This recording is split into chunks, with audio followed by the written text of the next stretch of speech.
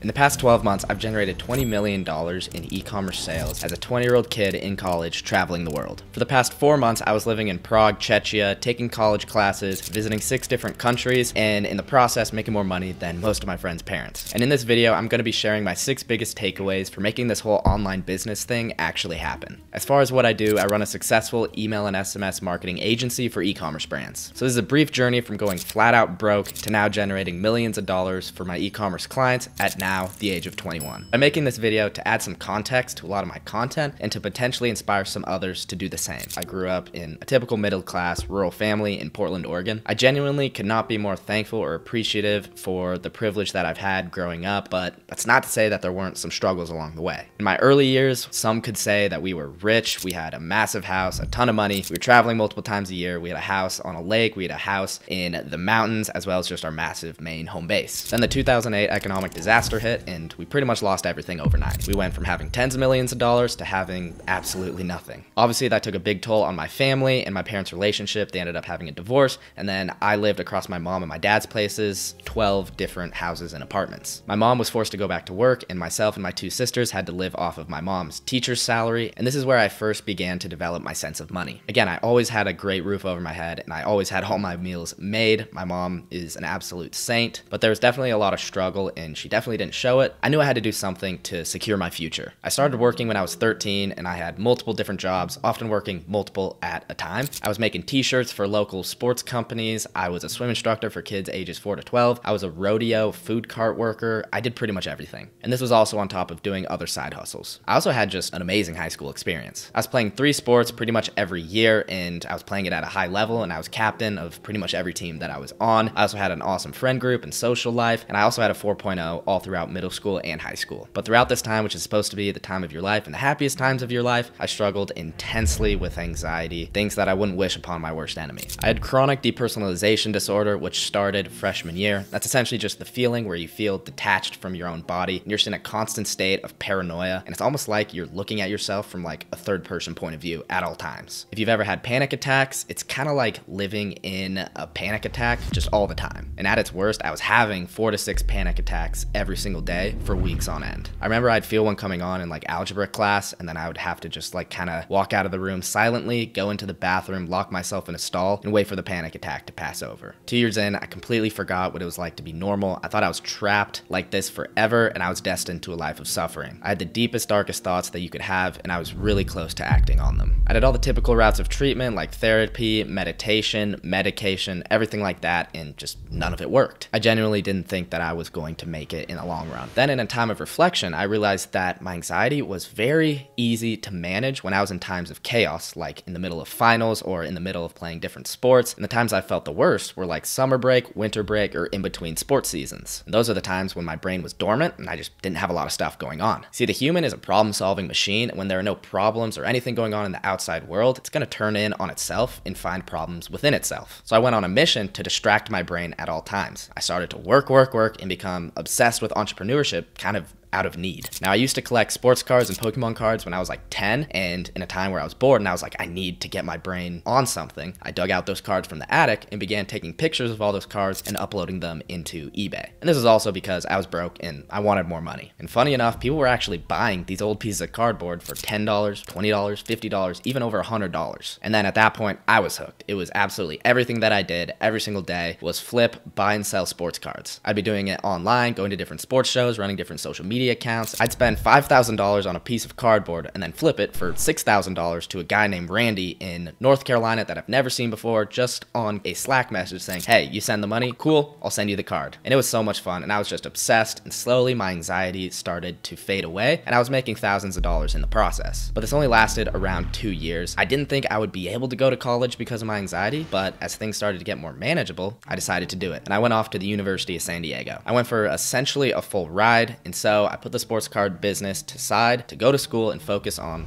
partying. Well, not entirely. I had classes and I was still doing some side hustles and whatnot, but you go to college, obviously there's going to be some partying involved. I did this for about 6 months and then my anxiety really started to come back. I was feeling useless. I just felt like I didn't have a driving purpose in myself. I was still keeping my entrepreneurial spirit, flipping some sports cards and doing some NFT and crypto stuff, but none of that stuff was sustainable. Towards the end of the year, I got back into copywriting because I was doing copywriting and emails for my past sports card brand. So I started to learn more in doing blogs, product description, different email copy, but I didn't really know what I was doing. And then at that point, that's where I discovered the beautiful realm of money Twitter. It's just a side of Twitter doing the same exact things as me, sharing game and sharing their process along the way. That's when things really started to turn around and I really started to understand the agency business model, which if you don't know what an agency is, it's essentially offering a service to another business. Things like doing Facebook ads or doing copywriting or doing email marketing for other brands, coaches, or consultants. It seemed brilliant. If I could learn something that could generate a brand $50,000, they'd be stupid to not send me $1,000. So that's what I started doing, and by the end of the year, I was all in, studying, working, and just doing everything I could. I quit all my jobs that I had lined up for the summer to try to make this thing work, and that was despite the doubt that I had from my friends and family. Now obviously, your friends and family aren't going to explicitly put you down where it's like, oh, you're stupid, you shouldn't be doing this. It's things like, oh, well, good luck, man, or I don't know. You can tell that they're kind of like not for it. And this was a huge lesson for me. I bet on myself, put all my cards on the table, and I forced myself to make it work. This is what I recommend to anybody trying to get into something like this. Just go all in. I knew that if I had a summer where I could dedicate every single day to this thing, I knew by the end I'd at least be able to figure something out. So I started buying courses, joining communities, and working literally 8 to 12 hours a day just trying to learn, and I was getting absolutely $0 for it. And I was just trying to be a sponge and learning every single day. But my knowledge really started to take a flip when I stopped listening to the 70-year-old accounting executives and started listening to dudes who were 21, 22 years old who were just a couple steps ahead of me. And this is my first takeaway from making it in online business. Listen and take the advice from guys who are just like you, they're your age, and they're exactly where you want to be. And they can't be miles ahead of you. You don't want to listen to a dude making $50 million a year because the problems that you are going to face are not going to be $50 million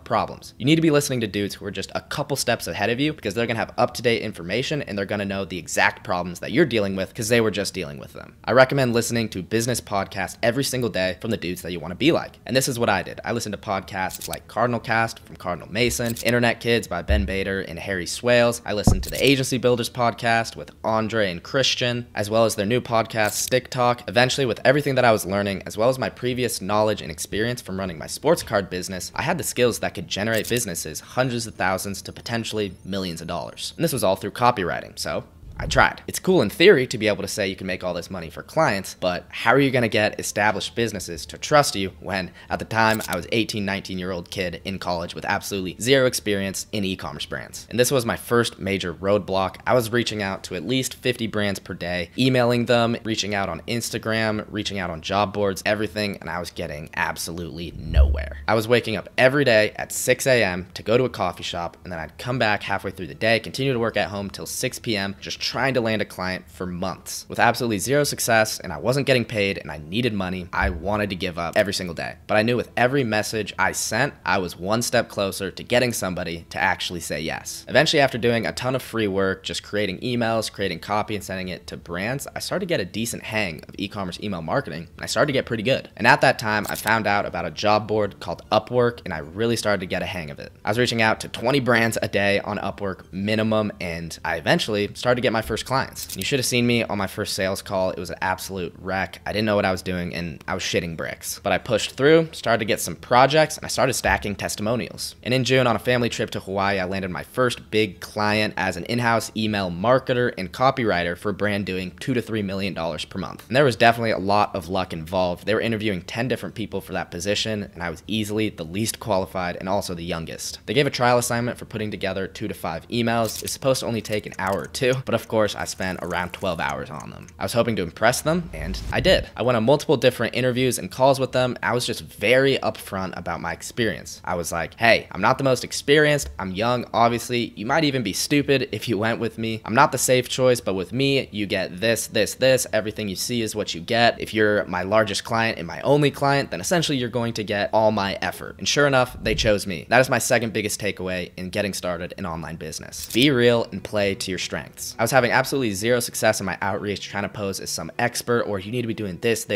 but things really started to make a switch when I was like, hey, I'm not the most experienced, but look at this work that I made for you. If you like it, then let's get on a call and we might be able to work something out. And business owners really value that honesty because a lot of people in this space are just fakers. And then right there, I was off to the races. This brand was paying me $40 an hour to be doing all this different copy, flows, and campaign management, and I absolutely sucked. I didn't know what I was doing. I was underperforming and was just all over the place. But fortunately, through these mistakes, I learned they kept faith in me, so shout out to them, and I was able to use this case study in the amount of money that I've been generating for them to sign other clients. By the end of summer, I was making $5,000 per month doing all sorts of different copy projects and having a few long-term clients just writing copy and doing email marketing for them. This was my learning, do-it-all phase, and this is my third biggest takeaway for making it an online business. You have to do it all, you have to do everything so that you can find what you're actually good at and also what you enjoy. Plus, when you do all sorts of different work, you're able to get a well-rounded skill set. This is why I hate niching down at the beginning of your experience that a lot of people focus on, because you can't just pick your gig that you will crush just magically out of a hat. You need to explore your options, try it all, find what you like, find what you're good at, and then niche down and focus on that. I loved e-commerce and I was the best at email, so that's what I decided to focus on. So I stopped working with some of those clients doing all sorts of different stuff, focused on that niche. At that point, I was getting really good, and by the end of summer, I generated over $1 million for my e-commerce clients. Just when everything was going so well, summer ended, and I had to go back to college. But that, of course, didn't stop me. I was waking up at 6 a.m. to go to the library. I'd work for a few hours, have classes, go back to the library, and work for a few more hours. Then hit the gym, get food, and go back to working. This was a lot. This was definitely my grind phase. But school and social life definitely put a huge wrench in my business because the business purely operated on how much time and effort I was willing to put into the business because it was just me. I started to slow down a bit at the beginning through the middle of the semester, and then I went back hard going into winter break. Then by winter break, I'd signed a few clients and I had my first $10,000 month, and that was in December. Sounds awesome, but I was stressed out of my mind and I was working like 14 hours a day. I was operating in-house for all these different e-commerce brands, doing all of their copy, and I was just completely capped on time. I was stressed out of my mind and I was starting to feel burnt out. That's when I decided that it was time to make a switch from freelancing to actually develop myself into running an agency. I had awesome strategies to make these e-commerce brands a ton of money. Now it was time to develop systems, to get a team and start training the team to fulfill on the strategies that I used to generate my clients over 7 figures. But I wouldn't be able to do this with my current workload because, like I said, I was working like 8 to 14 hours every single day. It took a lot of balls, but after my biggest month ever, I took a massive pay grade, dropped some of my clients, and I dropped from $10,000 a month to $4,000 a month. And I did this to try to focus on building a business that I actually liked and that I didn't have to be inside all day, every day. And this was obviously a major ego hit for me. This is my 4th major lesson for making it an online business. Sometimes you have to take 1 or 2 steps back so that you can take 2 or 3 steps forward. You have to sacrifice in order to grow. Everybody in any business will have to make the transition from freelancing and doing everything yourself hands-on to systemizing your process and eventually delegating that and making it repeatable so other people can do it for you.